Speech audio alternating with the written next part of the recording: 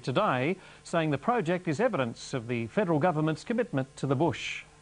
Without a bank or a doctor, the people of Stuart Town, he makes his presence felt. The village's 200-strong population turned out to watch their local member officially open their new transaction centre, and they've waited 5 years. Basically, you can do in Stuart Town what you can do in any community in Australia. I am beside myself. I'm really excited. It's all been built by the community. The $124,000 centre provides residents with unprecedented access to computer, banking and education facilities. Well, it brings back some lost services and opens up the way for new services of a sort that a lot of urban communities just take for granted.